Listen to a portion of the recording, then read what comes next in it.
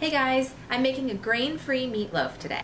So here are our ingredients. I have 3 carrots that I'm going to peel and then I'm going to chop up. Then I have a pound of grass-fed beef. I'll use 2 eggs. And then I have chives and sea salt, and that'll be it. Okay, so I've got my ground beef and my 2 eggs in my bowl here, and I'm just going to add in my shredded carrots. This is 3 peeled carrots that I just shredded up in my Cuisinart, or chopped up, I guess. Shredded, whatever. It's all the same.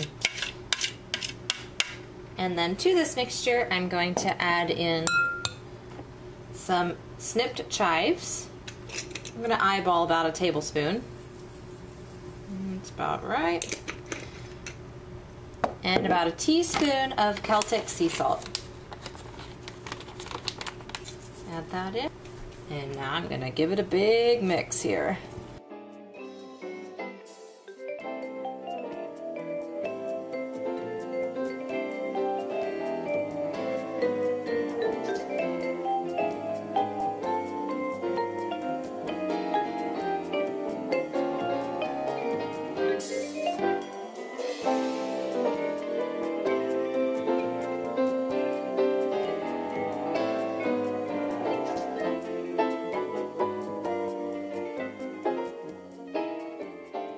Okay, now I'm going to grease my loaf pan that I have here with some butter.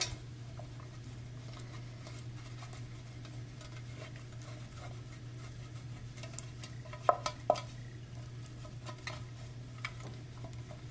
want to make sure I get it really well greased. There's a fair amount of fat that's in the beef, but just to keep it from sticking. Meatloaf, no matter what kind of meatloaf you make, it always seems to stick to the loaf pan for whatever reason. I don't know why that is, but that's okay. All right, so I'm just gonna grease this. This is a grass-fed butter that I'm using. Okay, just make sure it's fully coated. You see that? There we go. And I'm going to put my meatloaf into my pan, just like that. Now I'm going to put my meatloaf in the oven, and it's going to bake at 375 for an hour. Okay guys, my meatloaf has finished. An hour has passed, so it's all done. Take care. Bye.